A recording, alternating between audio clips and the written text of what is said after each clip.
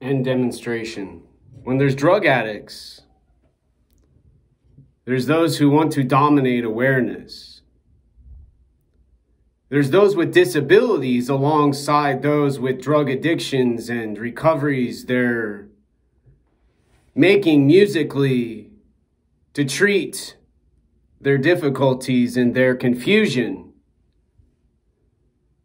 Men, mostly, who protect women above all else now.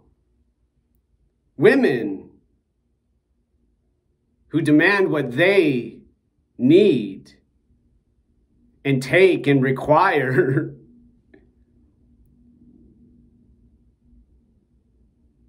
To have an appetite to eat food and drink water now.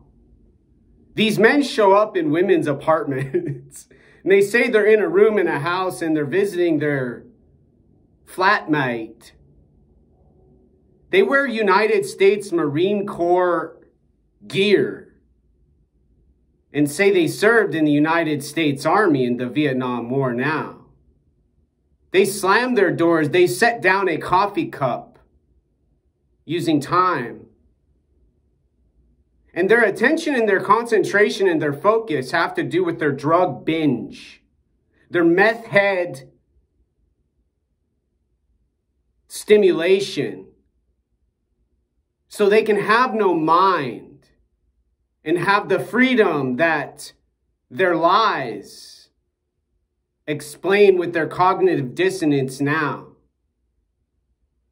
They live, those who practice dominant awareness with a duality and a suffering. They yell every night, matters at 8 p.m. and proclaim in a building on Capitol Hill when they leave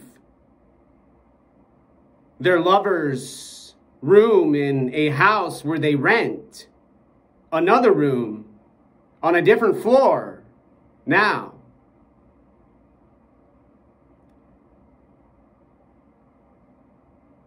And lastly, when the confusion has ended, the electronic sounds and the energy provided have captured a whole floor's awareness. They get a blowjob.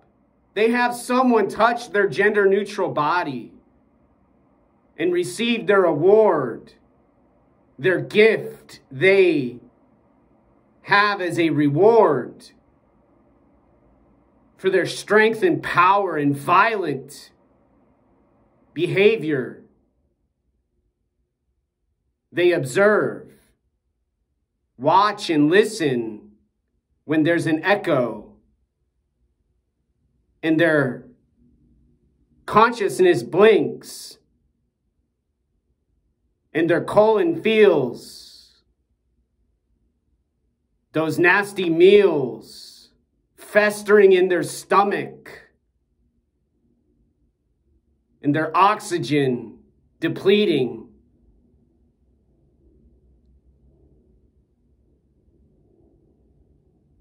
Suffocating from their fentanyl they bought another floor down now.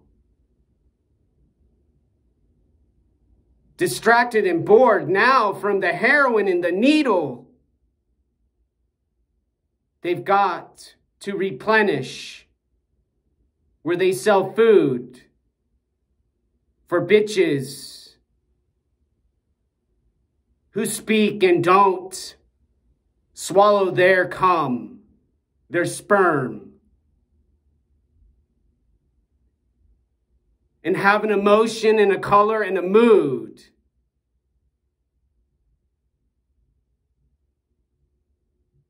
when their knife and their gun come to my head and say bang, bang, bang, bang, and their knife goes boom. Now, there's more drugs in mental health, and there are people with disabilities being respected as not some freaking maniac sociopath, psycho awareness addicted, dumb idiot who next door tells next door and the other next doors, hoo-yah, oorah. They've got the biggest dick in the building. And their cock has the stiffest disposition for all you feminists. Transgender pride flag waving participants within their stimulation and awareness and reward attention called lick, lick, lick, baby. Suck, suck, suck, mama.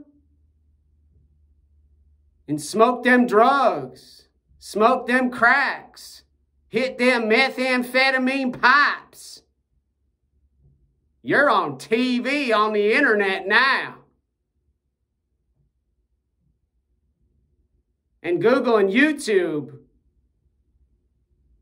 undoubtedly agree.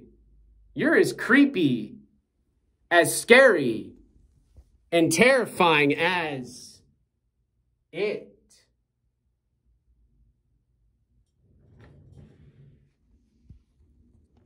A movie about those who I speak about now, who hide with some stimulation and wait for their victim in a hallway outside of a door. A door Yoda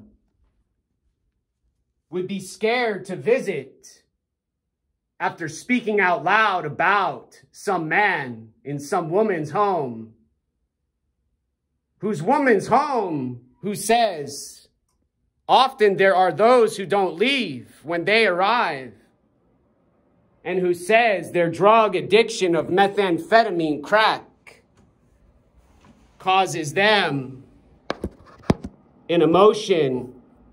Their medication prescription can't always stop when they're not allowed to have their binge and awareness dominant during a coronavirus pandemic at the end of February 2010 plus 11 equals